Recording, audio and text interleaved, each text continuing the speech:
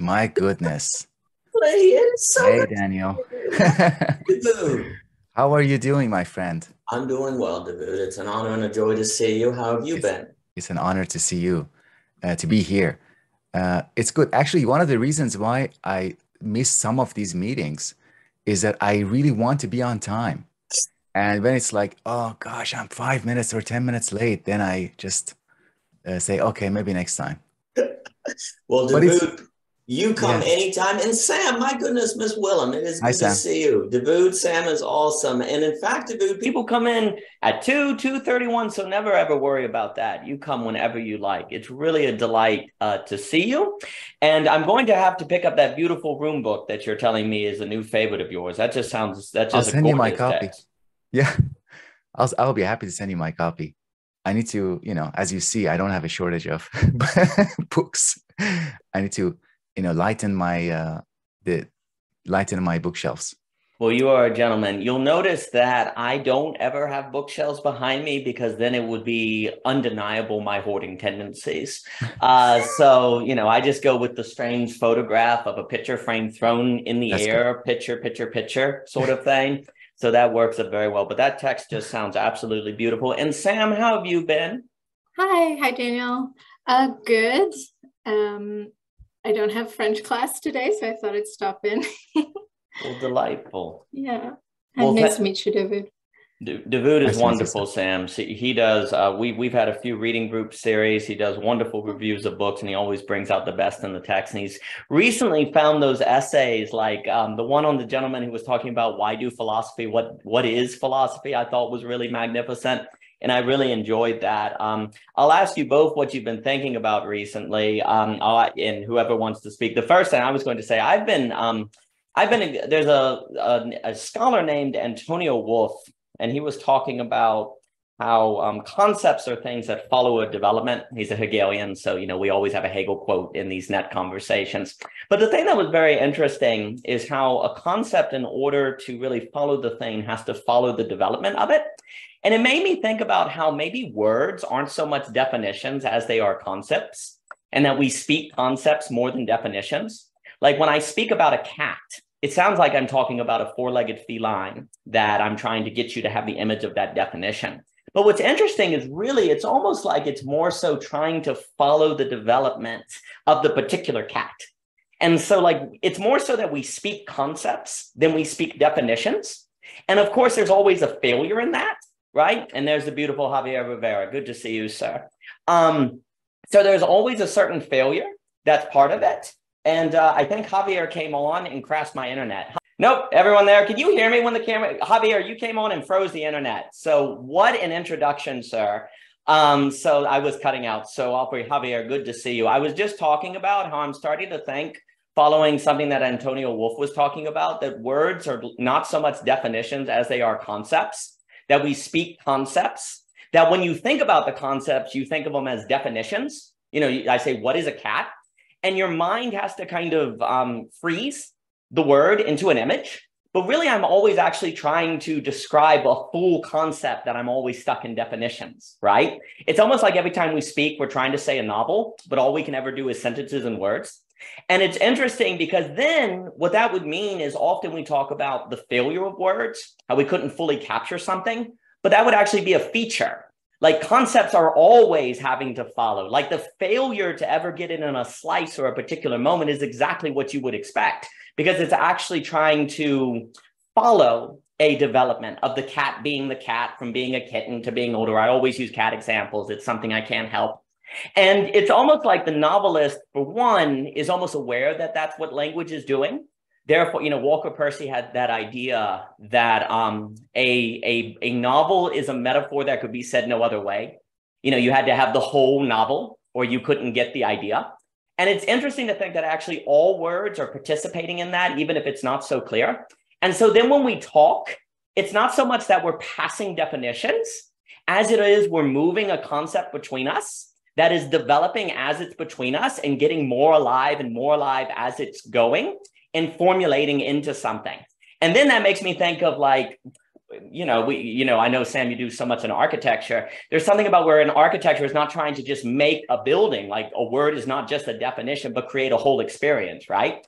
And it's almost like, Javier, I know you recently did another video in the dating series. You got back to your roots there, right?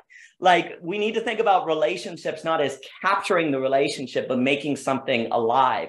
So I was thinking about how words, it's almost like, since we think of words as definitions and not unfolding concepts, that almost structures us to think about all areas as incorrectly, almost, right? Because if the most fundamental form of communication is exchanging definitions, some sort of stable state, something that we can capture in a sentence, then we're like, well, that's what architecture does. Oh, that's what dating does. Oh, that's what money does. That's what everything does, because that's how we think about language. And language is arguably the beginning, like the most constant source of habituation out there. We're constantly habituating our thinking according to our language. Arguably, that's a reason why reading novels and books is so important, so that your language doesn't structure your thinking in a manner that is too linear and not so alive.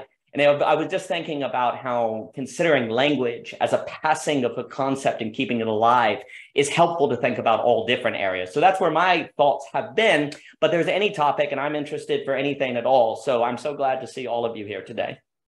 Hi, yeah, I'll speak to that. Well, recently I was listening to a podcast on astrology, and as often is the case with that subject matter, the podcast was discussing like the interpretations of these different asterisms, and I mean, this isn't really, I won't really speak to astrology, but the guy had said there isn't literally a hunter in the sky, speaking of Orion, but it made me think like, yeah, there isn't literally a human being with a bow in the sky, and we all kind of know that, but like, what is literally a hunter? Is literally a hunter a human being with a bow, or is it like, does an animal could be a hunter? Like, what are we even saying when we say the phrase like literally a hunter? I don't think there is literally a hunter, especially with that, where it's based on a verb, really, not on a noun. And yeah, so I think that's a good like example of what you're talking about, where especially for verbs or things which are sort of rooted in a verb, it's more that the word more speaks to emotion, which really isn't, it's more akin to what you're saying, where it's a progression, a development of a concept. It's like an unfolding in a way. Like hunting is kind of an unfolding, almost like through creation, from like bacteria and amoebas up to us, and across cheetahs and like all these sorts of things. And I think the same sort of applies. I do like to think about animals a lot, and one of my Patreon subscriptions is to an animal rescue, and they were talking about this dog that they rescued recently and how she had complications with her birth and why they needed money. But the whole story was just talking about her and her complications with her birth. And like, it could have been a human, like it was such a relatable story. And it really made me think, yeah, like motherhood, it's cross species. So what is literally a mother, like that's such a varied experience when you think of the more than human world. Yeah, so I hope that maybe moves the conversation along. That's a beautiful point, because it's so funny how we're like, well, it's not literally a hunter, as if we know what a hunter is and it's a stable state. So there's a kind of sleight of hand that occurs there. But that point also is so lovely, because, the word literally kind of is supposed to mean literature. Like, according to literature, this is a hunter.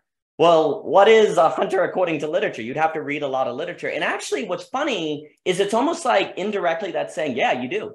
Like, yeah, you have to have a lot of mental models that when you say that's literally not a hunter, you fall back on an array of stories, not just a single definitional concept. But that's not what we mean anymore. If literally, when people said like literally like that, isn't that funny how that's in the air so much? But if when I said literally, it meant we must fall back on our literature and think about all our stories, that might be closer and actually show the truth of thought, which has to be active and it's not so clear. But instead we mean practically, straightforward. And that can't be what it means. And yet that's what we think it means. So there's some very interesting, I guess that's Derrida's deference, right? Where we're always deferring and there's no stable thing. But then of course, difference for Derrida, if words are actually more so concepts, that's actually a feature of language, not a failure of language. And then I'll pass it on to Javier. It makes me think also, lastly, it's almost like what words are. You know how in the game Hot Potato, you're passing a potato and who has the potato? What if it's like words are almost like seeds and you have to pass them between people to warm up the seeds so that they grow? Like I'm using the term concept unfolding because I'm, a Hegelese, right? But you don't have to use that term. It's almost like, every word is a seed that you have to pass around, and the passing is what cultivates the growth. And you see, if you ever stop and say, okay, the seed is done, well, it's just a seed then, it's not a flower. The movement gives it the life. So now I'm thinking about hot seed or something. But Javier Rivera, how are you doing today, sir? Pretty good, pretty good. Yeah, there's so much on this. I think a lot of my exploration on the phenomenology of dating, I think this is the first time like I'm genuinely exploring something that I don't know like where I'm going.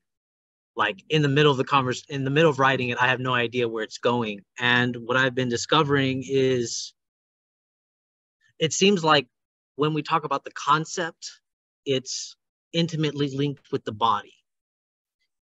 The body is the structure of the concept. Hunting, I feel touched, I feel seen.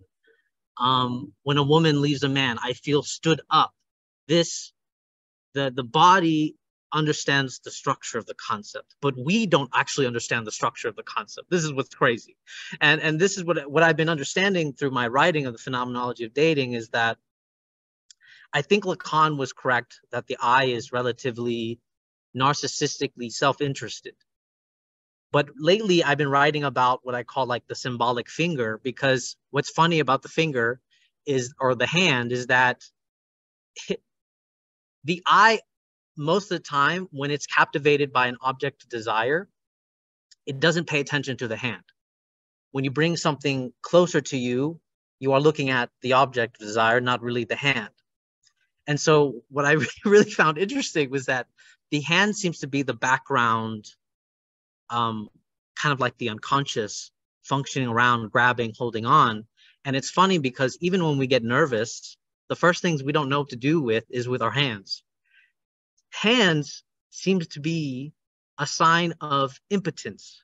This is what I'm, at least subjectively speaking, a sign of impotence, because technically hands are for us to grab, hold, move. And when we don't know what to do with our hands, we have to resort to something else. and one of my, I think I just published this one. I said something like, the virgin man, when he doesn't know what to do with his hands, he has to use the phallus. He doesn't, he skips the foreplay. He's like, I don't know. I'm just gonna use it. I'm just gonna use it. Right. So I thought this was really interesting because the hand seems like it reveals bad epistemology, actually. Whereas the eye wants to know, so it must have this certainty with the gaze and the look. And I just find it interesting and fascinating that all the words that we use, I feel touched, I feel seen, the body seems to understand the structures more intimately than we actually understand them. Even with the words insight, it seems like if it's not insight, then I don't know, right? And the hands have a way of hiding itself, and it's always out of sight until it brings up to vision. But typically when the hands get brought up into vision, it's obscured. It's obscured by the object that you want to interact with, the woman that you want to touch, or whatever the case. Even like my hands are just like, throwing up, like I don't know what to do with them. Right? Like, it's, yeah. But anyways, that's my part of sharing on this topic. So now you're going to have a phallus quota instead of a booger quota. So I'm going to hold you that every week, and let me give it to Mr. Gozli. It's very interesting to think that when we're trying to signify that we've been most seen or most, well, right there, like, it's like I have to use a word that refers to a non-linguistical action. I've been seen. I've been touched, which has embedded in the structure of that sentence of failure. And it's interesting, like it's like we're attuned to the fact we have to use language that suggests a failure of language to suggest the greatest intimacy. But let me give it to Mr. Gozli. Mr. Gozli, good to see you, sir. Thank you so much. Yeah, I love this this topic that we've come upon. The hand and the understanding of concepts with the body as an embodied process.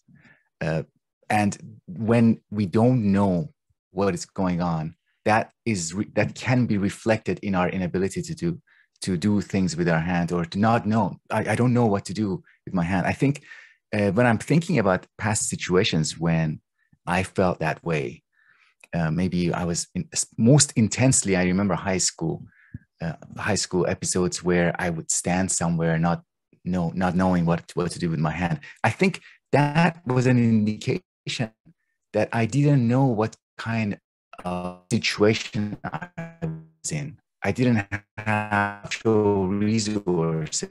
When you said that the hand's job is, when it is effective, is to forget itself, to be forgotten, to get out of the way. And when it fails to do that, it indicates a failure that is not just a manual failure. Yeah, I think this Javier and I were going back and forth on Twitter about this expression. I'm curious what Sam would think about this expression of "I feel seen," or I just realized, I think it was Daniel who said I feel touched, and these are they convey or they imply certain ways of thinking about ourselves, certain ways of speaking about ourselves. What does it mean when I say I feel seen? Does it mean that I'm usually unseen? That I'm momentarily taking a break from my invisible life and the spotlight is on me now, or I feel like I have a place now, but after this moment, I'll be back in invisibility, or I'll be back where I'm untouchable, after this moment of feeling touched. I don't know. I really like this idea of what do I do with my hands? And it's almost like what we do metaphysically. It's like, what do I do with my hands? Well, let me say something. It's almost like, speak. And it is funny how, how there's that nervousness of I need to say something in the room, like, it's too quiet, let me say something. It's funny to think of that impulse as somehow being connected to, what do I do with my hands? What do I do with my hands? If you always have a pen in your pocket, you can do this. It's quite useful. You can just spin it there in different things. But then what if spinning the pen in your fingers is the equivalent of being uncomfortable with silence? You're uncomfortable with silence, so you speak, and you're fiddling with your hands, and that's just an uncomfortableness with being still. Now, I'm wondering if there's a parallel with an uncomfortableness of being still in the same way that there's an uncomfortableness with silence. So I'm wondering if there's parallels there that are very interesting. I'll speak to that. Yeah, I think, okay, when I think of the phrase, I've been seen, I typically understand it as like a moment of intimacy where somebody saw through me rather than saw me. I think often when I'm in a relationship situation and I feel seen from without, it's actually a negative thing. I understand it as like, oh, this guy, he just sees me for what I merely am rather than like through me. And it's like a turn off rather than a feeling seen and a source of intimacy. But then, I actually don't find, like, if I'm to break intimacy up into the Aristotelian senses, like I find, like, for me, the locus of attraction is really in the voice and in hearing. And I think like Sloterdijk does a really good job in his one chapter in Bubbles of talking about how like our primary relationship is, well, he's got a whole thing about like having a prenatal relationship with the placenta, but if you think of your first primary relationship as your mother within the womb, you don't see her. You feel her, you touch her, you hear her like enormous, like profoundly. You hear her heartbeat, you hear every digestion, you hear her laugh, you hear her sleeping. Like, she is an omnipresent sound. And we kind of forget that actually, like, our bodies are quite loud. Our brain just knows to filter out that sound because it wouldn't be helpful if we needed to hunt or something.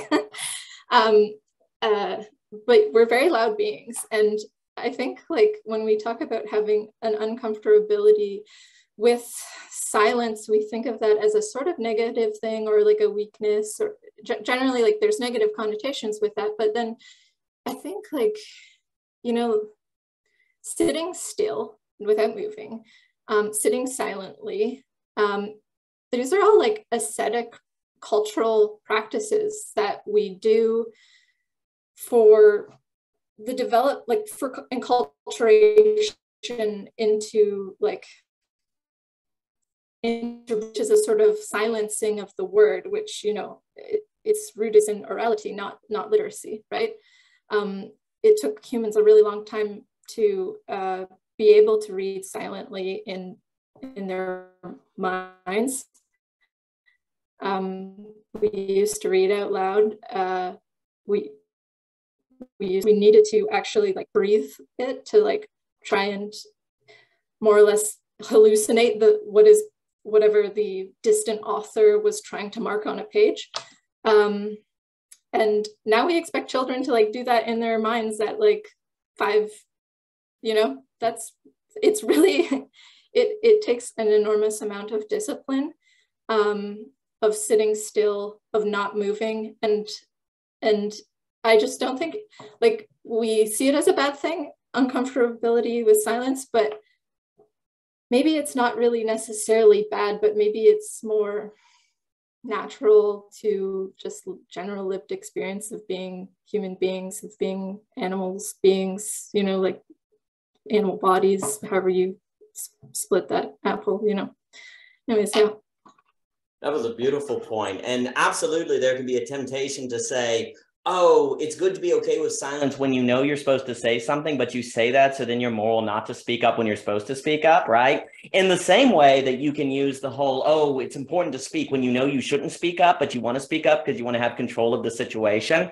And it's always interesting how every one of these has to be balanced situationally with what's going on.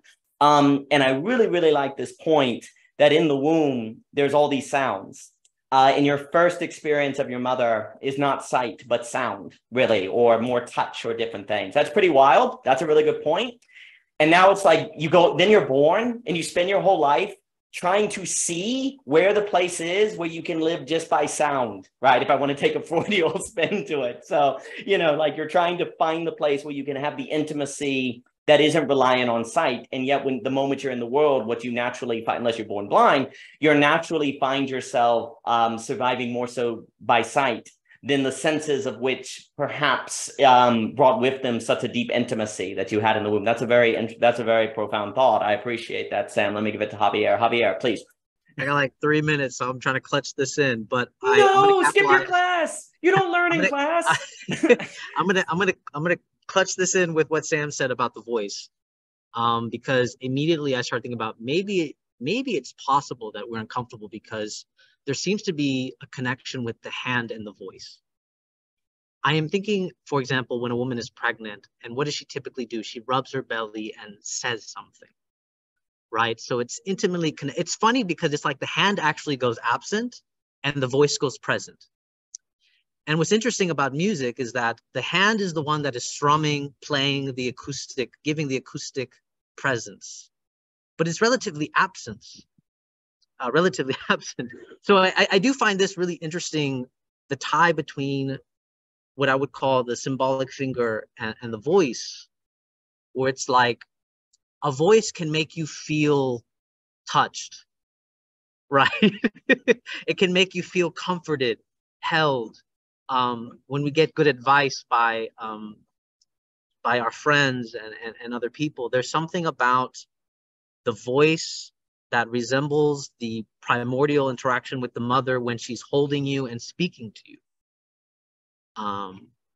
And so I genuinely enjoy that. I feel like there's something there. I feel like there's something there in that kind of holding and embodiment of understanding of how that voice is connected very much to the presence of the holding of the hands but now we can, you know, genuinely feel okay. But I think when we start fidgeting around, it's like we don't have the comfort of the voice, which typically was associated with a kind of holding, a kind of stability in our presence. Yeah, and I'll also just note on Sam's point, because Javier is gradually deciding right now to skip class, is that it's actually like the whole point of, oh, it's good to be still. Well, that almost in a Foucaultian sense normalizes the school system that makes 10-year-olds sit still for 6 hours a day, right? Not that I'm, you know, so, and maybe that's a good thing, right? I mean, but maybe it's not. But the assumption of certain things as being a good also can promote perhaps dare I say, laziness in thinking. Because instead of saying, well, how can we do education differently? Or maybe there's different ways to do it. You say, no, it's just moral to sit still for a long time. And so therefore you don't have to think of those things. And also I think it's really interesting what you're getting, and I'll give it to Sam on it's almost like when you're trying to be most intimate, all the senses combine in this weird way. Like senses are apart. And then when you're getting intimate, yep, there you go. I knew it. So everything is skipped, like senses are apart. And then when you get most intimate, they're together. That's kind of interesting, like everything that rises converges or something, right? Like a Chardin or Flannery O'Connor. And that's interesting how like when language is trying to be most intimate, it refers to something it cannot be, as if it knows it has to fail because the intimacy can't be captured in the language without failing it. So there's like a flag in the language suggesting that it's like indirectly aware of that almost, or something. So that's very interesting. Sam, please. Yeah, I wanted to bring Barth's concept of the genosong and the phenosong into the conversation. That was kind of useful, especially with what you were saying, Javier, because there is like a grain of the voice, I think is how he calls it. And like there are, you know, like, and kind of like I said earlier, where there weren't, you know, like older written languages don't have vowels, you just breathe through it. That was seen as like, the consonants were seen as the sort of like articulations of language that gave it semantic content, but underneath that there's a voluptuousness, which is just like, it's the corporeality that you give to your specific voice, you know, and it is like a fingerprint in some ways. But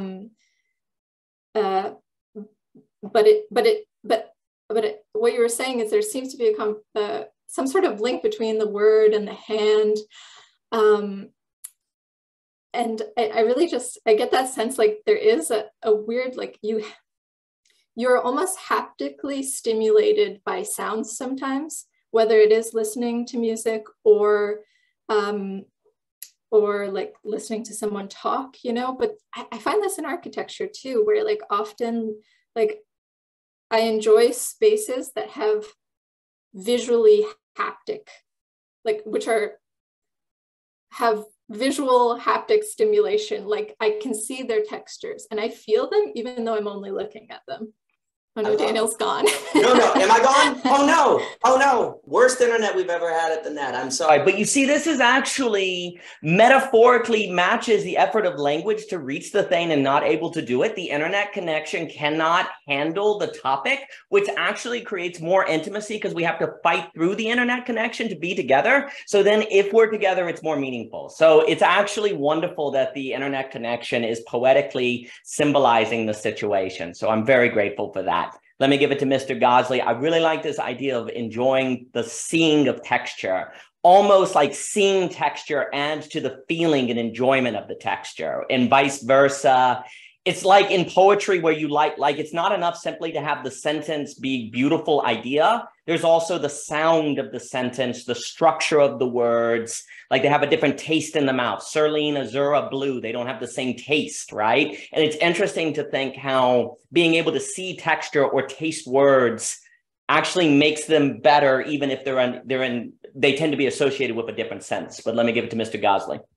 Yeah. So I want to go back to that idea of being uncomfortable with silence.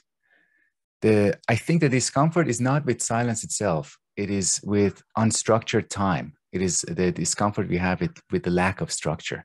And I learned that from Eric Berne, the guy who wrote Games People Play. the transactional analysis. And when I'm reflecting on the voices that I enjoy listening to, like really deep enjoyment of a person who is talking, one of the things that they enable is that they bring back a sense of comfort with silence within their speech. So when they say something and then they stop, they don't say anything, in that pause, you're comfortable. It's like they have structured that pause for you to just stay and linger and be comfortable with. And it's kind of like a design of a space where here is now a place to stay and linger and not do anything if you want. So that texture, the rhythm, and I think good speakers usually have a rhythm. They get into a rhythm, and that the rhythm of their speech is part of what we enjoy about them, because they structure our time for us. And I don't know about the intimacy. It's a really interesting possibility that maybe intimacy has something to do with breaking that rhythm and structure. Because we have faith in someone else, and in our relationship with someone else, to let go of the existing structure and rhythm to maybe find something else together.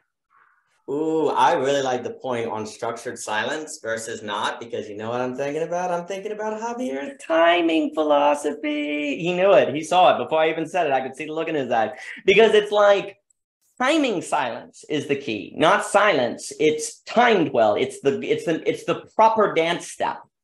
Also, what you said made me think, Cadell once said that, Osho was big on having you hear silence, internet, dying, come back. And so you have the spaces between words and you can hear the silence.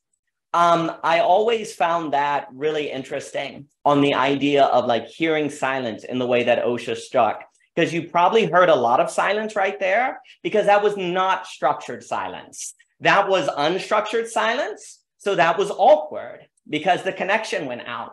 So that would be an example of bad silence because it didn't feel planned. But now, if I intended, which actually you're not sure if that was intention or the internet because it's all blurred now. So the ambiguity is not good either. You can't have ambiguous silence or misspeaking because you can't say English. You need actually that structure there, which then feels like it's proper timing. And I always like how Cadell was like with Osho, he wants you to hear silence and how it's intentional. I think it's a beautiful point. And it does make me think about timing. And then here's the question. It's almost like what you were saying, but what if breaking the structure is an invitation for intimacy? Well, that too might be timing, because if you do silence before the relationship is ready to break the structure, then you have a problem. So you need structure to get to the relationship, to the place where then you can handle the unstructured. And if you never handle the unstructured, then the relationship is rigid. But then if it's too unstructured from the beginning, it's chaos. And you want to get it to, I guess, that Nassim Taleb anti-fragile concept that everyone likes to reference because it's pretty useful. It's pretty nice. So it's interesting to think of actually how speech, because that seems to be the, like you almost have to have intimacy with someone in conversation to be able to do untimed, like unstructured breaks and then not be awkward. So it's interesting how all of this, the way that speech works may have some sort of mirroring on what's optimal for a dating relationship. And then Mr. Javier Rivera right now can bring together dating and timing. And thank you so much for skipping your class. If you're a professor or whoever is angry, just give them my email and I'll have Haven get back to them. It's no problem at all. Javier. Thank you, Daniel. This whole thing on speaking and on structure and timing, I'm actually very interested in this specific experience where we are stumbling to say something and somebody goes, no, I get you. I understand what you're saying. Right now, what's kind of funny about this, right? No, I get you. So I'm laughing about this because most of the time that was like they don't understand. Most of the time they don't understand at all. But there is moments where that is not the case. That there is moments where you are genuinely stumbling and the person has a way of looking at you and they gently, basically say that they understand what you're saying. This is very rare, but I think it's very close to what Sam is talking about when she talks about like, I feel seen. Like the transparency broke past the structure that you're trying to frame. It broke past it, and now the person literally sees what the person was trying to build in a structure of words and saying. But I'm very fascinated by that concept about how that happens and why does that happen. Because I mean, it's true. Most of the time when someone says, no, I get what you're saying. No, you do not get what I'm saying. But I think that's why I've learned over the time to like almost never say that at all, you know. But yeah, I'll pass it on. But if you do say it and it works, it is such a wonderful gift for the other person.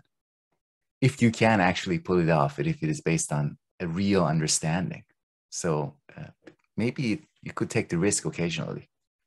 But isn't it, that's exactly right. It's like there's a risk to it though. It's like, are you going to stick the landing? Are you ready to stick the landing? Are you ready to go, right? Usually, sometimes when you think if you're going to stick the landing, that's precisely when you won't stick it because you're overconfident, right? But I agree with that point that it's like most intimate at that, if you can pull it off. But I also agree that a lot of times people go, I understand you. I get what you're saying, or different things. So I was actually ready when you said feel seen for the internet connection to drop. Because formally, that would have been perfect if everyone would have vanished, right? When you said feel seen, which then would have been perfect because we would have actually still seen each other in our hearts because we wanted to be connected, as the internet connection denied that. So that would all speak to the failure of the internet connection is also a failure of language. To actually also, what's interesting, create desire, right? Because when the internet connection goes out, you want to get back on, you want to get connected, you want to continue the conversation. Likewise with words, you're always fumbling to find the words that kind of go together. So it's really great that Zoom has been able to provide a structure that matches the content. That's really wonderful. I'm really glad about that. Maybe it's like Zoom telling us, shh, I know where you're going. And I think going back to what Sam's way of describing being seen, you said it's not about being seen physically, it's about seeing through, being seen through.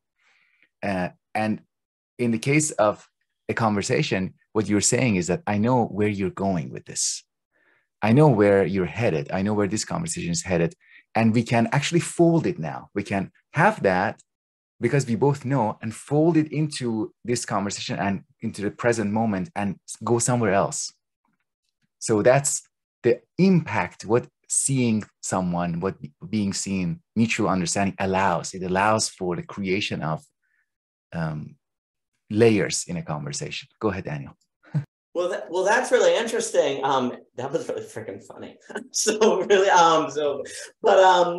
That's really interesting because there's a way in which you say, I know what you're feeling, or I know what you're saying, which one is a way of, we can get to more intimate and deep places because we don't have to go through this, but it then also feels like you don't want to go on a journey with me. So it's interesting how it's like, oh, I want to actually advance our relationship. So I'm telling you, I know this, but the other person's like, no, this is precisely what kills the relationship. And now it's like that seed again, where it's like, oh, I know the flower's ready to grow. It's like, so you take a hammer and you open the seed and the flower doesn't come out for some reason. So there's like knowing, but then there's the knowing where it's like, no, I believe if we keep moving the seed around, the hot seed and the hot potato metaphor from earlier, it's now going to grow. And it's interesting to think of, I know as feeling like you're cutting off versus I know meaning we can keep moving, like we can jump ahead, and how it's the same feeling or the same language. I know, or I know what you're feeling, blah, blah, blah. And it's like how a story, and again, it's interesting to think of language, like all language is actually participating in story, even if it doesn't think so. Where a story, if you know the ending of a story, it can ruin it, like spoiler alert, now the whole thing's ruined. But there's also something where if you have a great journey, I know a lot of people say the journey is more important than the end. I think the journey and the end are just as important when it comes to story structure. I'm not saying you can't enjoy it at all, but it's very difficult to think fondly back on a movie or a story that has a bad ending, right? You may go like, oh, I remember enjoying it, but it's hard to have it where you need both. So you need the process and the end. So the knowing, when you say, I know what you're getting at, I know what you're feeling, it can't disturb the processing of the relationship with the end that processing is going towards. So the word know has to hold both of those together. I know this seed is going to grow if we do the right conditions, can never become, I know the seed is going to grow, therefore I'm going to hit it with a hammer and have it grow because now it's dead. So let me give it to Javier. You know, some of the, I really like where this conversation is going. Speaking on the failure of you know, taking the risk to say something and be like, I know. I think the majority of the time why it fails is because you don't have to say something verbally. Something my mother used to do, and I always used to laugh because my brother used to get very viscerally upset with her. And my mom would say nothing. And then she would just hug him, like squeeze him, like hug him. And he'd be like, no, I want to be mad. I want to be so mad. You know, but there's something about that movement where it can be that silence actually is just an indicator for a new equilibrium. It's a new crossing for another equilibrium to go to, right? Like you don't have to speak, but you can still say something without verbally saying something, you know? And I think the most pronounced example of this is death. When somebody dies, how do you comfort your friend? Every time people struggle with this, what do I say? What do I do? Most of the time, I mean, really, it's just mere presence, a hand on the shoulder, a hug. Like it's just the mere presence. It doesn't resolve the mourning, but it's the presence that is there, and it allows the person to still express the mourning and the structure of what they're trying to express.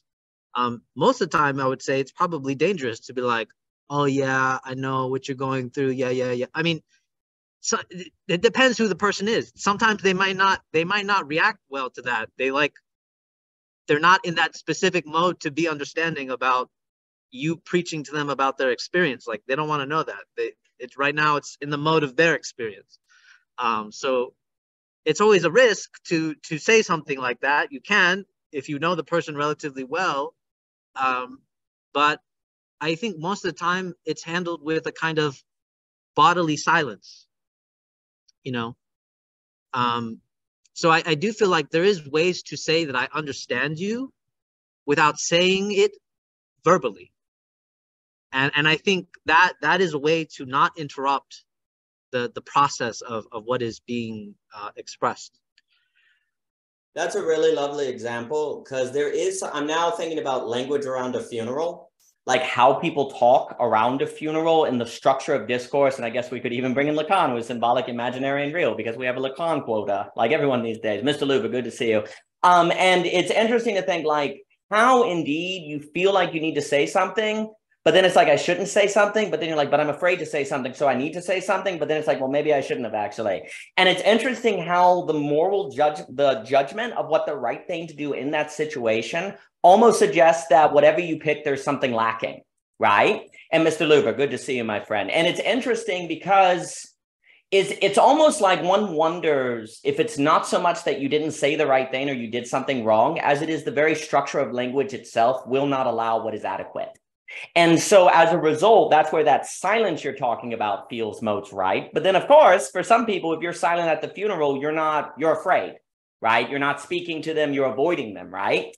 Well, how do you determine what's what? You have the relationship, your own motives. I think funerals are very interesting precisely because they almost bring out, not because usually when we talk about death, we talk about death, like dying.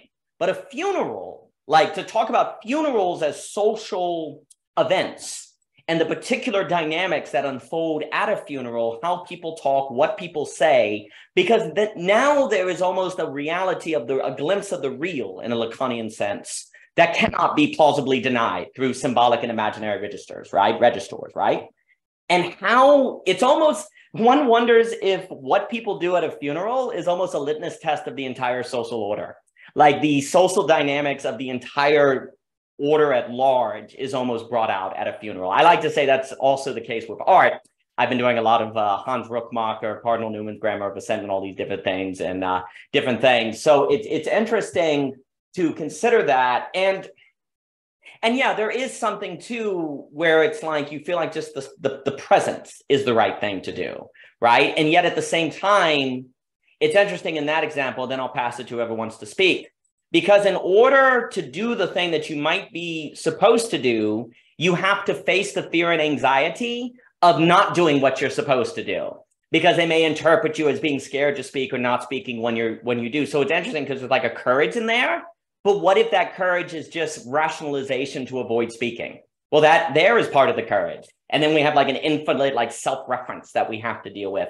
And it's almost like you have to, it's almost like putting yourself in that situation is almost good for the structuring of the subject, to just see what kind of person you are and what you would do in that situation and how would you think. And yet we tend to avoid, and I guess relationships are the same, right? Like relationships can also entail so many of those constant judgments that are so difficult, just like a funeral can. But let me pass to whoever wants to speak. Yeah, I really like the site of the funeral because when you think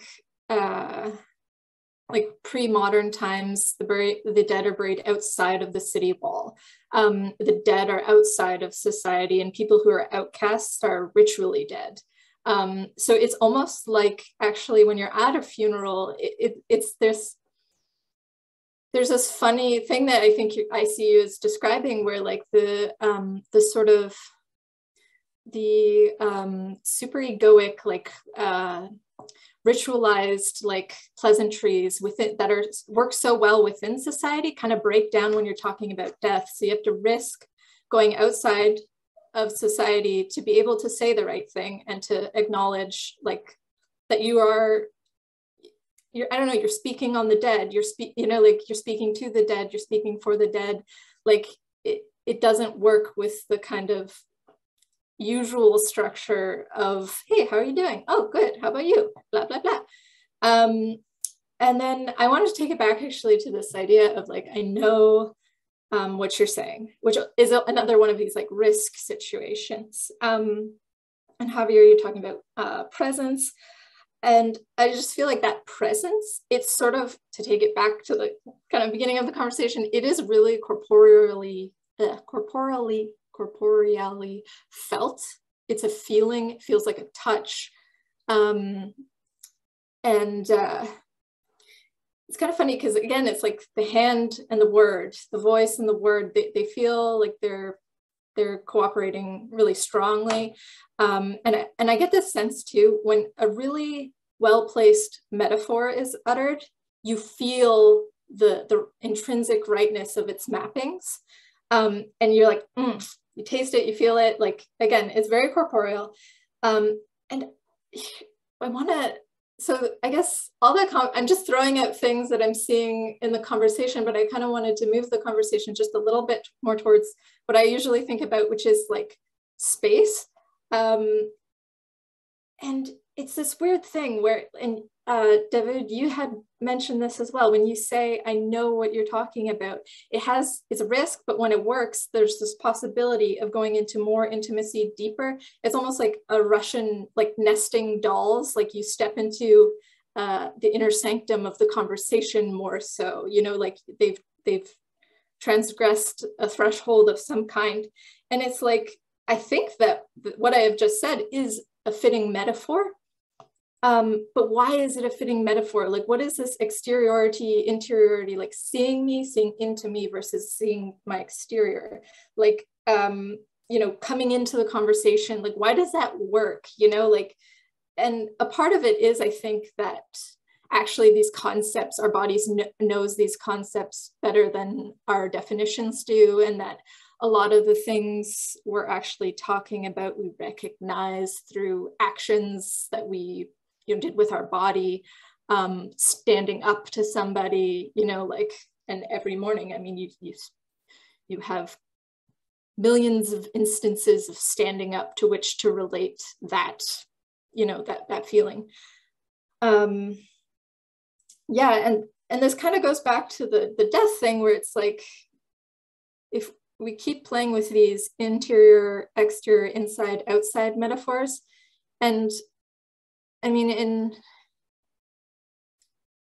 in Western culture, that was really like explicitly instantiated in traditions of like burying the dead outside of the city walls, because it's a sort of outside of the social order, you know, like it all seems cooperative and in weird ways once you start to stack them on top of each other. So yeah, whoever wants to. That's a beautiful point, Sam. Mr. Luber, good to see you. And now I'm wondering if, you know, in the same way that in Heidegger, death structures the subject into a story, I wonder if the funeral is what structures society in the way that death does in Heidegger for the subject, and if there's some sort of thing there. Also, what's very interesting is that everything we're saying about language, I think the points that you're getting at, like last week, we were talking so much about how nature and notion are cannot be separated. In the same way, like Michael Levin with the xenobots are talking about how there's like a teleological structure in things that emerges. Wolfgang Smith, who I know Mr. Luber has been doing. Oh, by the way, Mr. Luber is doing an incredible book on writing stories. It's so with Alex and Davood. That book's gonna friggin' rock. It's really, really awesome. Davood, Andrew, Davood is awesome. So really good stuff there. And really good stuff. And anyway, so Michael Levin talking about the vertical causation, where what you're seeing here, and Vervaeke's now talking about Neoplatonism, that seems to be a self-generating form of the entity themselves. It's not that forms are over things, but that they somehow are generating their own formulating principle from out of nature, right? Well, if nature and notion are so deeply linked together, you almost see this happening in language all the time. Like you're trying, like you were just saying, like language, you brought it to space. Well, what's so interesting to me about language, if I ask Javier, does he want to go to the movies? And he really doesn't want to go to the movies. And he now has to tell me no, but knows I might be upset, or say yes and has to do something when he does. It doesn't feel like he's merely in a linguistical exchange. It feels like he's in a whole world now. Like it's a choice between going into one world versus the other. And I guess Heideggerian earth versus world or something, right? So it's interesting how language, and here's the key. Language, in my opinion, really, really unveils how it's almost like metaphysical space when you don't like the language you're hearing. Like when you like the language you're hearing, it's like Heidegger's working doorknob. It's invisible, right? You use it and you go through, it's not there. But when I ask Javier to go to the movie theater and he doesn't want to go, he feels the terrain. He feels the texture of the choice. He feels that it's not merely information, but it's much, much deeper. And it has something to do with space. I also really like the point where you're talking about how a metaphor fits. It's always where there's a scene in To Turn the World where the dad's going through the keys and each key on the key ring is referred to as a metaphor. And you're looking for the one that opens the door. And then Don's like, hey, that metaphor fits. You know, that as a metaphor fits. And it's interesting how, to me, it makes me think of how when you have a room and you're moving the furniture around and then you see it. Oh, that's good. That's where it should be. That's where it should be. And you just know it. If someone asks you, why should the lamp be there? Well, look, okay. And yet it does. And so likewise, there's something here where language is like moving furniture around until you find the room, quote unquote, the space, the metaphysical space that works, and then you get it. Like you apprehend it, right? Just like the example I always like to use is one of those pictures that have like a lot of small pictures and there's a big one in it and you don't see the big one. But then when you see the big one, you can't unsee it. It's like at the end of Speak Memory with Nabokov, where it's like this find the sailor in the picture thing that he talks about. And likewise, once you hear the metaphor, bam, there it is. That's it. That's what it is. Likewise, when you hear the right articulation, bam, there it is. You see it all at once as if you never didn't see it. That's the other crazy thing about it. Once it hits, it's like there were no other metaphors. It's like all the other attempts at metaphors were just words. They don't even feel like they were metaphors anymore. It's like, this is the one. And then it's just perfect. And let me give it to Mr. Rivera, and then I'll give it to Mr. Luber. Also, what you were saying about the funeral makes me think of The Eternal Husband in Russia, where they put the bodies on the table for 3 days. That won't play in. There was no small talk there. That was not like, can you hand me the coffee, son? But Javier, please. All right, so I'm gonna stick my neck out here for the chopping block. This is what I instinctually felt when you guys were all speaking on this topic of space. I feel like actually the voice and the hand intimately knows space. Like it actually knows space. And I'm going to say that the eye is linked with time itself. And I got this hint with Daniel when he said, it's when you start moving around the furniture and then you look at it and you go, that's right. It's there. Like it has to do with a kind of timing, a kind of understanding of time. But it's funny because the eye is, you know, typically the way we discern space. But what's funny is that the eye, it's only the hand and the voice that really gives real intimate understanding of space, because you cannot see something that is hollow. You have to be able to tap it and hear it. How do you know if something is hollow? It involves the hand and the ears and the sound that it's making. So you cannot know if something is hollow. And so in that sense, I feel like the body in this manner, specifically the hands and the voice, really intimately understands spaces. Whereas the eye seems to be more linked with time. And I think this was, you know, I think this was the reversals happening, right? Like, I think this was the problematic thing where I was thinking, oh, yes, I see all these depth and spaces and stuff. But I think the idea of feeling seen, feeling touched is obviously having to do with that kind of motion of acoustic voice and touch, and how it's intimately linked with knowing that there is more than what is in the appearance, more than what is in the barrier. And so in that sense, I really, that's my chopping block. So if people disagree, I'm willing to hear. I just have a question. Please. Just a clarification question. Javier, nice to see you, by the way. So can you just go over again real quick the difference between, like, so there's the eye and then there's the hand, right? That's the distinction. And I'm just, the hand is simply the work, and then the eye is basically it's like the class. Are you making like the like, I guess, can you just explain the eye a bit, what you're trying to say with the eye in relation to the hand a bit more? I'm just not, did not click. I've heard these distinctions, but I feel like you're making something that's like a little different. I am making a little something different. And it actually kind of has to do with my recent work on the phenomenology of dating, where I'm trying to say that I'm kind of using Lacan here, where it's like the eye is typically narcissistically self-interested. And this is why it's attracted to appearances. It cannot, it's sort of consumed with appearances. But if you think about the hand, when you bring an object of desire closer to you, the object of desire is, it obfuscates the hand. It conceals the hand. You're actually not paying attention to the hand. You're paying attention to the object of desire because the eye is interested in the object. So what's interesting about the hand is that when you don't know what to do, your hand starts fiddling. Like you like the hand is like a great sign of like impotence. You don't know. You put it in your pockets. You start fiddling. You look at your phone. You know, you start tapping things, scrolling. Like you just don't know what to do. And so it's directly linked to how the eye is typically used as our source of epistemology when it isn't. And the hand shows how that fails, how the epistemology of the eye fails because it's fiddling. You don't know what to do with yourself.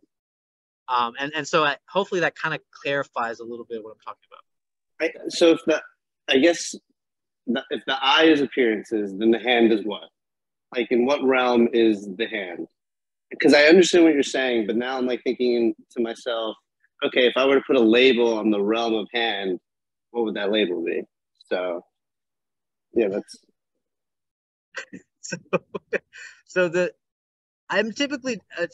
This may take some, the context that I'm bringing in this from is from the context of dating, like the phenomenology of dating. So it may not apply to all realms. Like the Seinfeld episode, like the hand, like who has hand? Like, is that what you're talking about? I mean, I think that correlates perfectly, I think.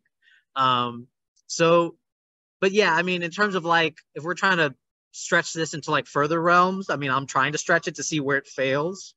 But yeah, that's just kind of the context of the realm that I'm working from. So Well, a few things. First off, I really want to hear Steve Harvey in a daytime show talk about the phenomenology of dating, and like advice is like that you're on the phone with your best friend. You're like, I just don't understand her. Well, have you tried phenomenology? Dang it. I knew I was forgetting Herschel. Dang it.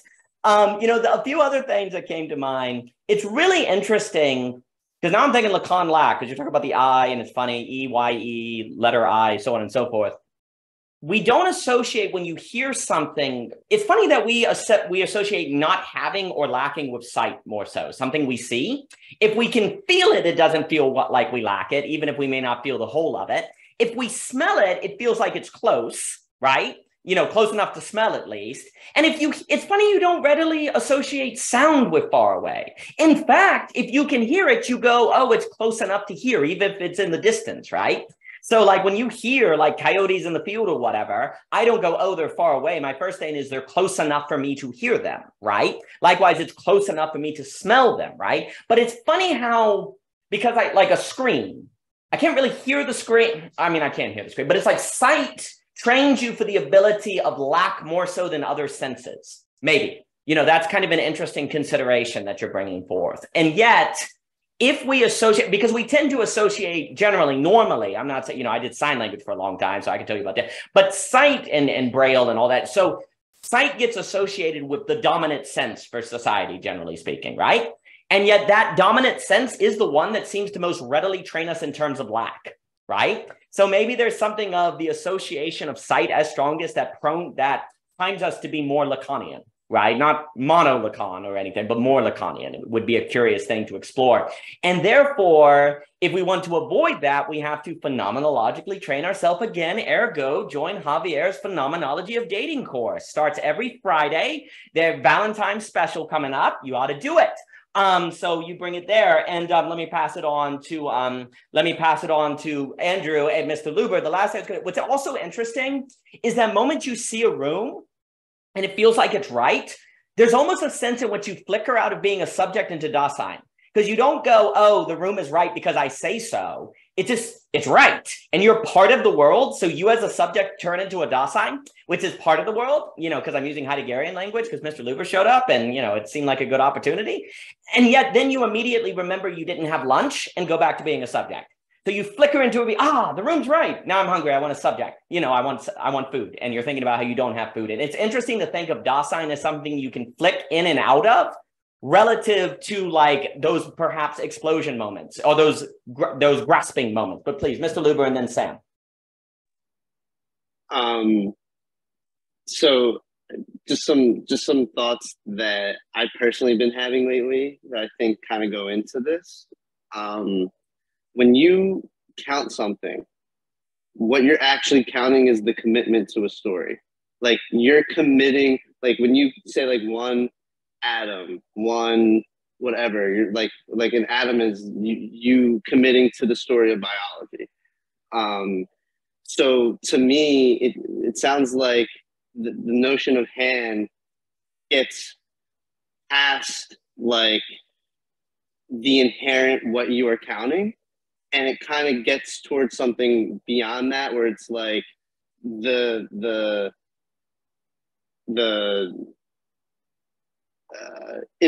want to say like infinite possibilities of what is beyond what you think you are counting, and hand is like the access point to that dimension where like appearances, it seems like the I notion only kind of takes into account like what you are counting and doesn't think about the presuppositions of that which you are counting. So like, I don't know if I said that right, but yeah, I think I think, and like it just goes to me the focus that like I've just been obsessed with this for like the past like I don't know like week or so. But like the focus is just on information. And because everyone's so much focused on information and they don't even know what else is out there in terms of like different mental framings to take in the world and themselves. So like, just to elaborate where I'm coming from, information pertains to all possible numbers, like in math, where I want to make a distinction where content is only taking into account finite numbers. And this is kind of inspired by, I think, Daniel, you said, you and Alex, you were going back and forth on a net that was on a few weeks ago, where you're like, it'd be interesting if math could focus on finitude. And that, to me, the problem is how we just phenomenologically, how we take in information. And if we just try to focus on something that's not information, that is part of information. Like, all content is information, but not all information is content.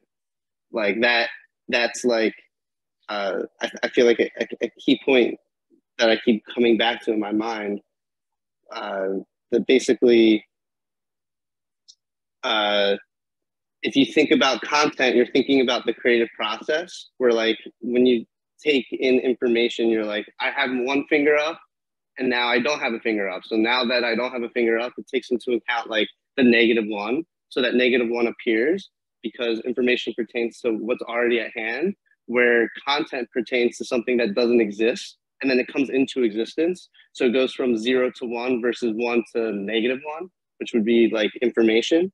So if like we were to hyper focus essentially on going from like 0 to 1 instead of just focusing on there already being a 1, which honestly might be a little like contradictory to Heidegger's notion of Dasein, in a sense. It's like you're almost starting from, you're not with, in like there's a part of you that's almost not in the world, I want to say, and then that part of you, then there's a transfer of you then becoming into the world, and that like transfer, that dimension of translation or transferring would be content. So I just think that would be like another way to say that's hand.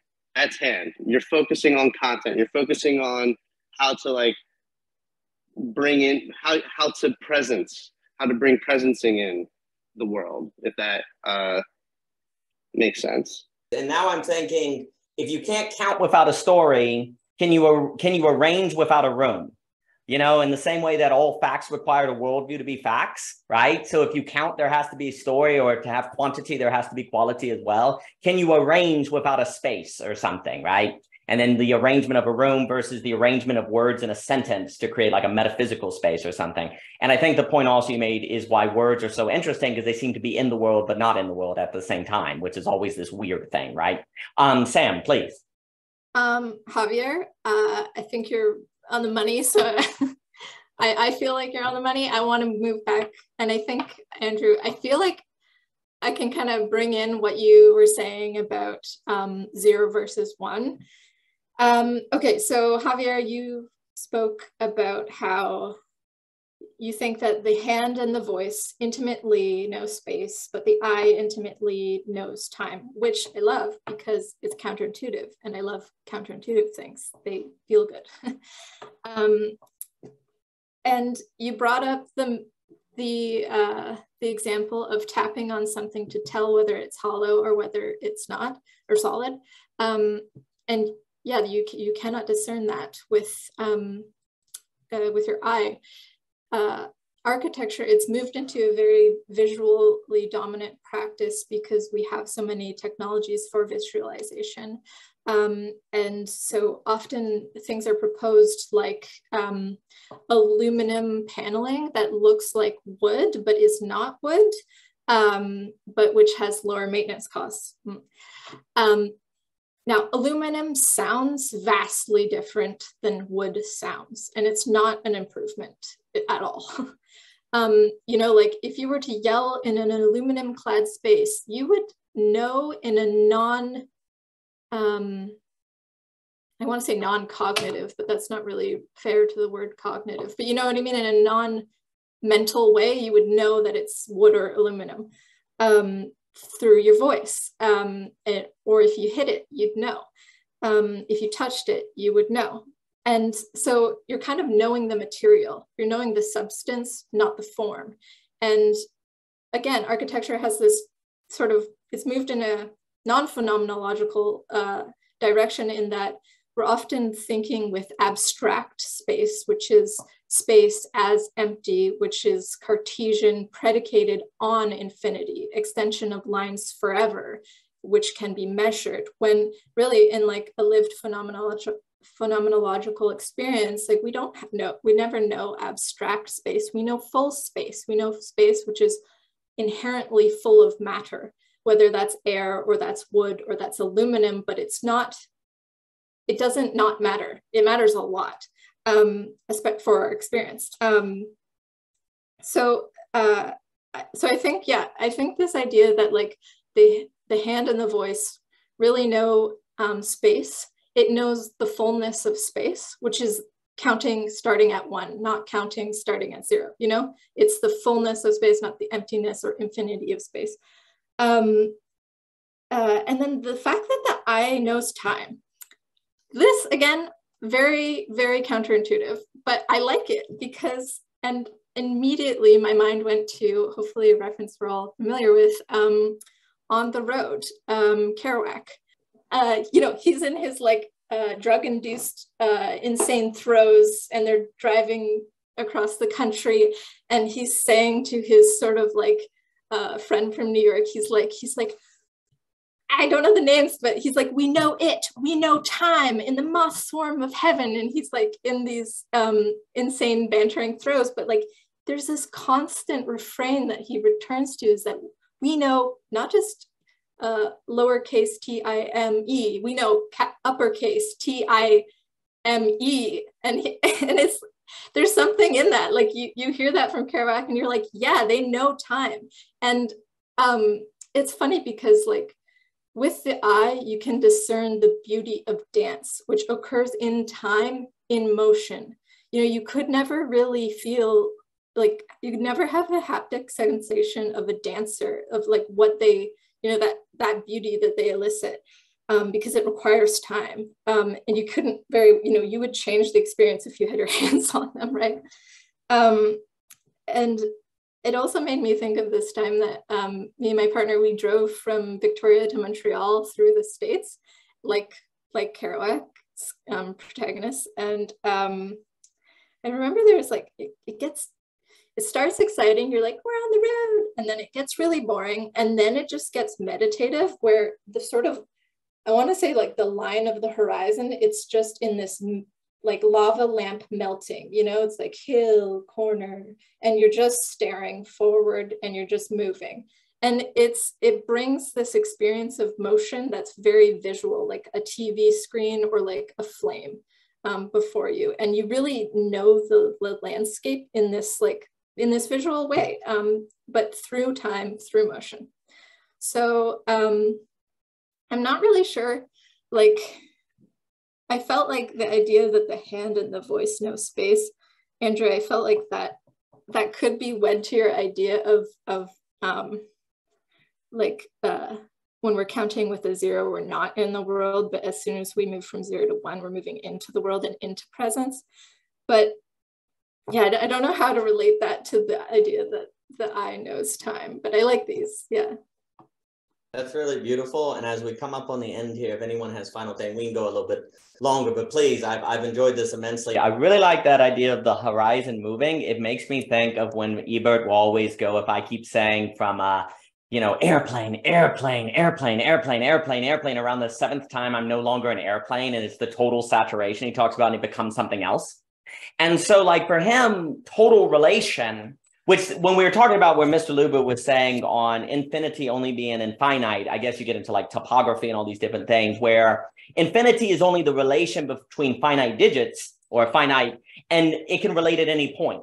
Whereas infinity beyond finitude leads to all sorts of problems in number theory, and you're trying to figure all these different things. But infinity makes a whole lot of sense once you bring it into just talking about finite infinities, which would be like Hegel's total relation, like a circle or something, a total relation versus a spurious infinity. The argument is that all infinities outside a finite number set end up spurious, whereas if you were to just do infinity within the finite, you would have total relations. And then that would also help that would actually help math bring into geometry. And there are arguments to be made that if you don't bring Cartesianism, calculus into geometry, you get all of these problems or different things. But I'm not enough of an expert in that field. Also, for him, the number 0 is precisely the equilibrium that is what numbers are toward. But if they reach, the moment you reach 0, it immediately can't be 0, because if you reach it, it's there. And so practically it's a 0, but technically it's instantly a 1 again. It's shot back into finite numbers, right? And that's where he's saying every equilibrium then opens up a new series of the freak theory before it gets new total relation. That's why he talks about the magnetic 0 of his band. Now,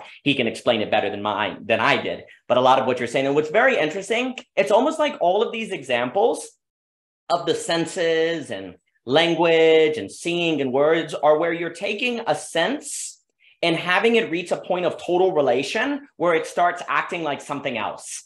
And that would speak to speak theory, right? Like where you see something that looks like it's textured, and it looks so well like it's textured, it's so successfully saturated the entire visual field that now you actually almost feel it, right? Because the sight almost becomes a texture because it's so successfully a sight in a weird way, right? And so there might be a freak theory analysis, or you have two senses that are totally relating to one another in a manner that destabilizes the other and thus opens them up by this like new relation. And it does make me think like a novel.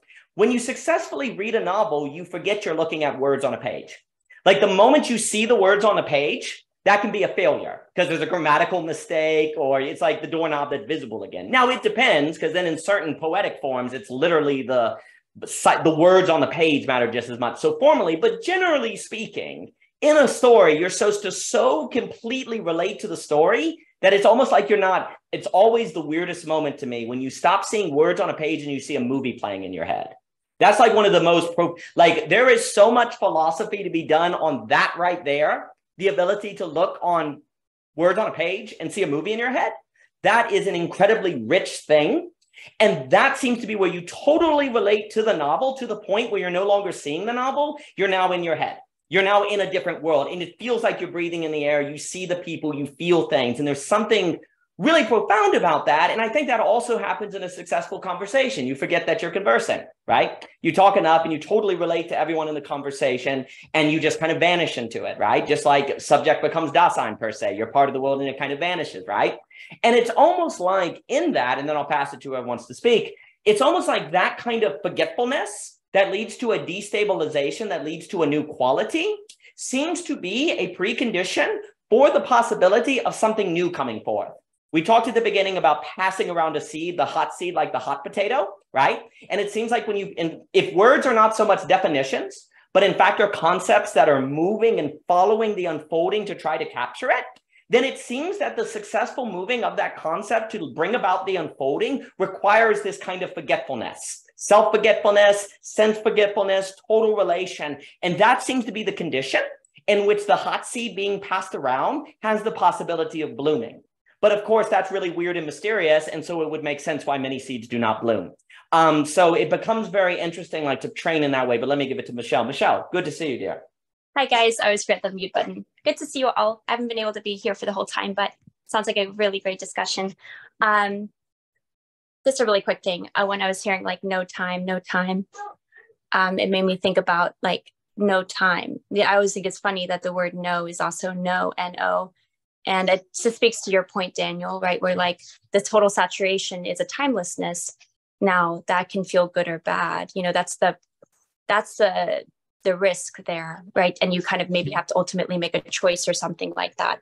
But it's different. Like there's actual phenomenological difference in the experience of, you know, it's almost like when you're just like in your class waiting for like just the last few minutes, like this is typing. You know, it's like there's kind of no time there. It's kind of strangely like this, you're like, I wish time would be more like time and like keep moving along, because it doesn't seem to feel that way right now. But then there's the other timeless, which is like this, you know, I'm sure we've all felt it. Like there's that timelessness of like, you know, hours go by and you're like, it feels like it's been 2 minutes. Like what, you know? So I think that's interesting with like the no time and how this idea of not knowing time. Sometimes I think really to know time is to feel this no time in either sense of the word, right? So anyways, I just want to throw that in there.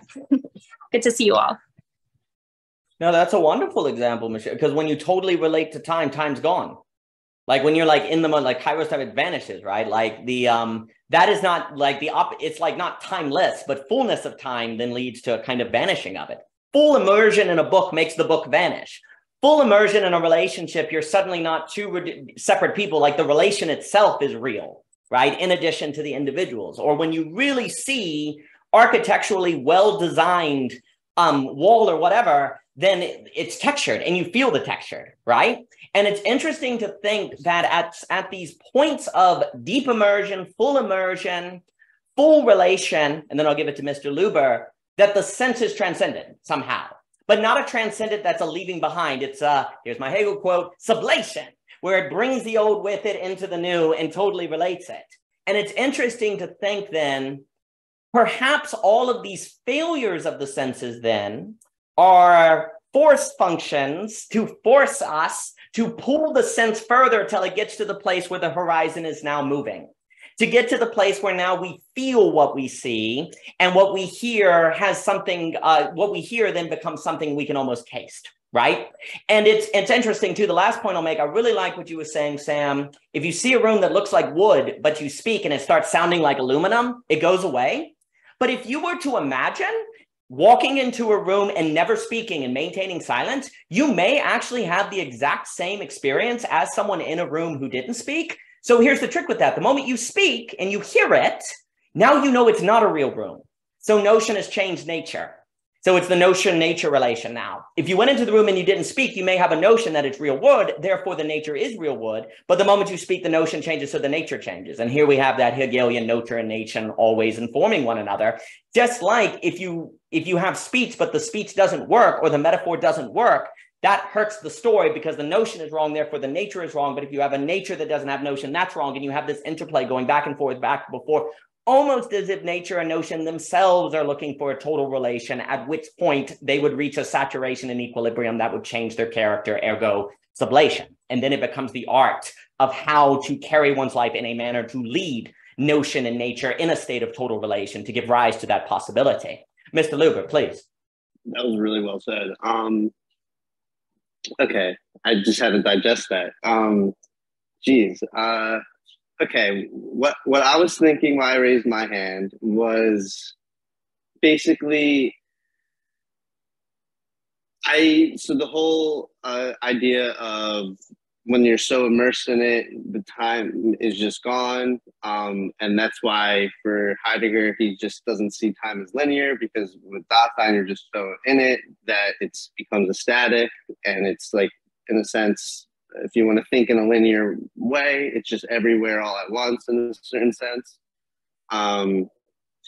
But and this, I guess maybe because of just my readings of Wolfgang, but like what Heidegger is missing is that, so when you keep diving into the journey of immersion, and it's like, okay, like I'm immersed, and then, you know, new experience and the world changes, and then you get immersed again, and like you can like use your Hegel term sublation, and you bring in the past immersions into the new immersion, so to speak. Well, in order for that process to happen, there has to be something that exceeds beyond the current immersion setting that you're in. And that doesn't mean that there's something that's like transcendent, like from a whole nother dimension, but there might be something in the base, but rather it could be just in the landscape itself. You're just not as immersed as possible.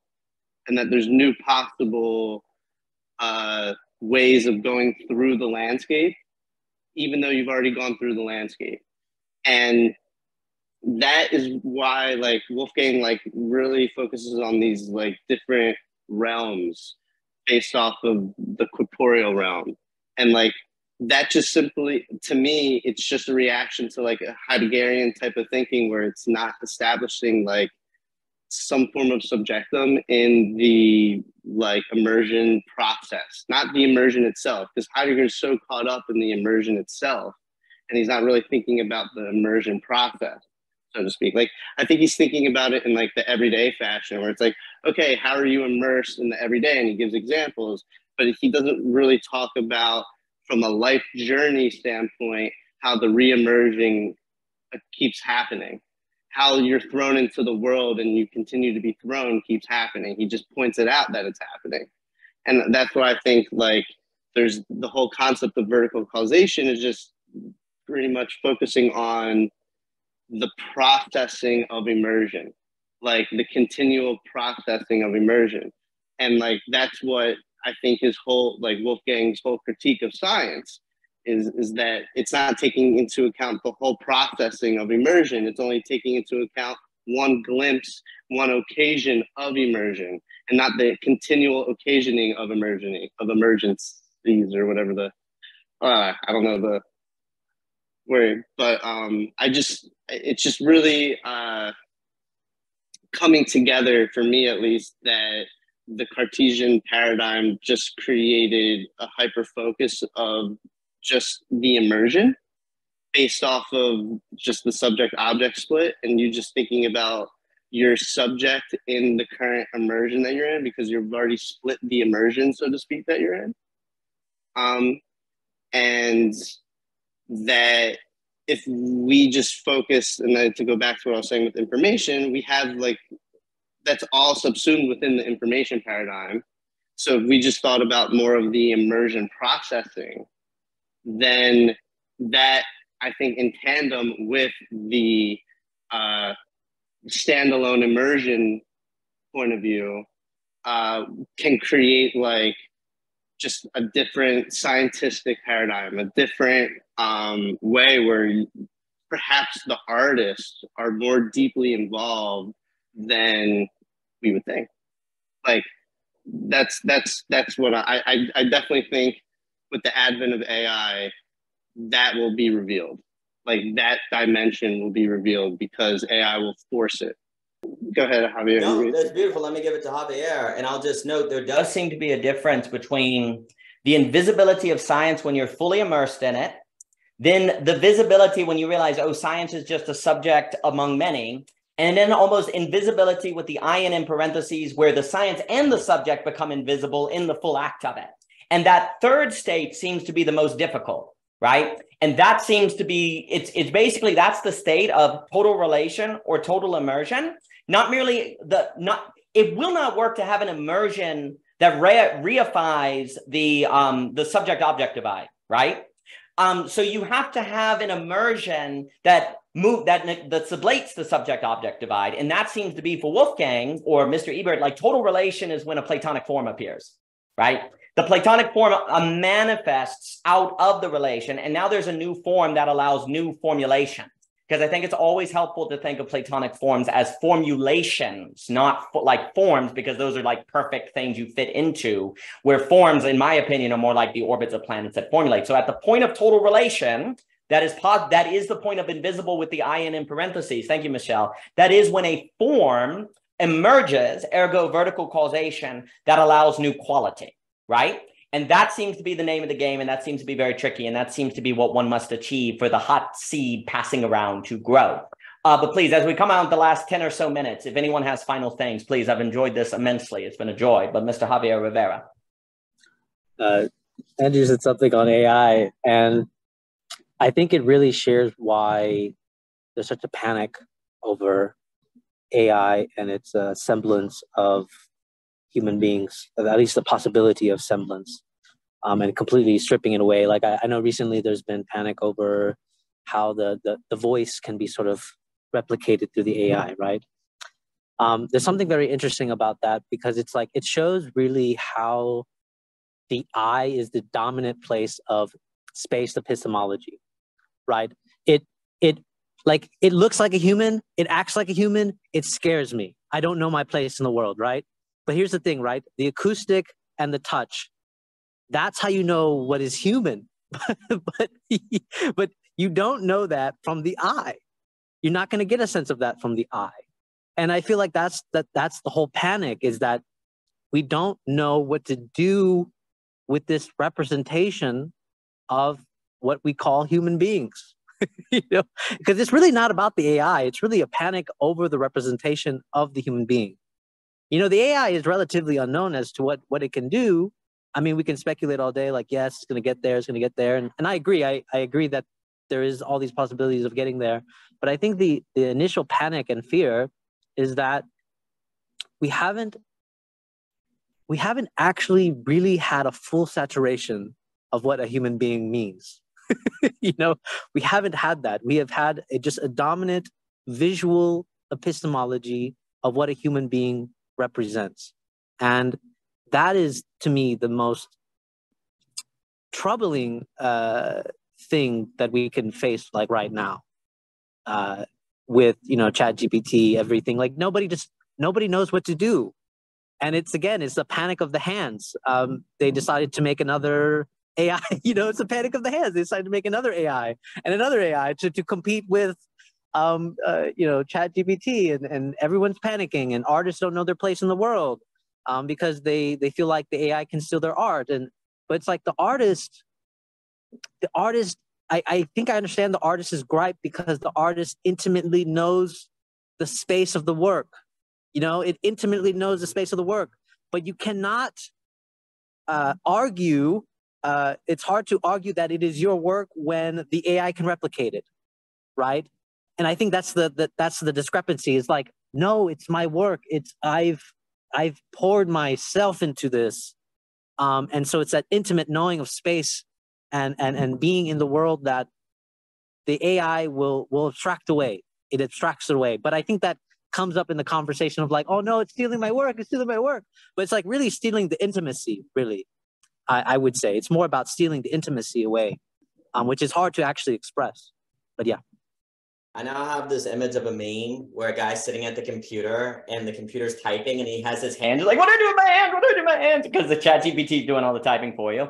So that's quite terrifying. And then maybe like a puppy and a putty like trying to swim, like the puppy's trying to get to shore in the ocean is called ChatGPT 72 or something. Let me give it to Mr. Luber. The last thing I'll say, it's also very interesting because actually if AI was perfectly human, it wouldn't worry you. It'd just be a twin.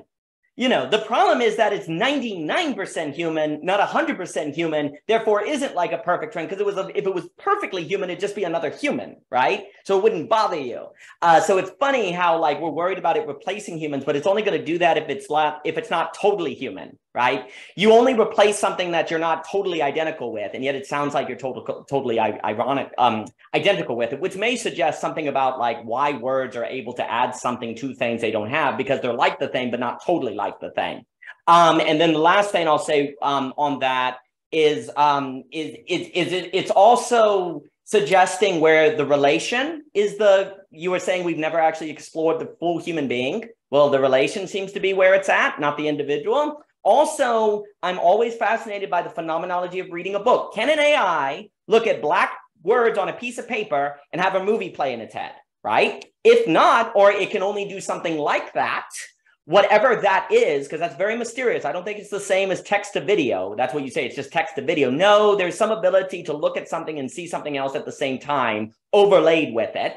That phenomenological experience might be worth investigating to try to get at what is the unique abilities of human beings that they have that AI may not be able to take away. I'm not sure. Or you could just be Amish, whatever you like. Javier, you would look great as an Amish guy with a little hat on a horse and buggy. I think you do a great job. Mr. Luber, please. I think, and now I might be misunderstanding what you mean by intimacy here, but I think part of the problem is us, like humans, in the sense that we're not willing to. So what I have in mind is like Heidegger, like famously, well, he says two things really that is really relevant. One is like to what Javier is saying about we don't have the relation, we don't have the epistemology, we just have the representation, the appearance. He would just say we've like yet to begin thinking. Like we have yet to actually begin thinking, and that part of that is because of how we relate to the world around us, where we don't know like what actually moves our everyday, like intimately. And like what I mean by that is Heidegger makes a point where it's like during his time, he wrote Being in Time in like 27, I think. He's talking about how nobody knows how a radio works, but yet everyone uses a radio. Well, everybody is using learning machines right now, language models right now. But I guarantee you, if you go on the streets and you ask people, what is a language model? What makes a language model work?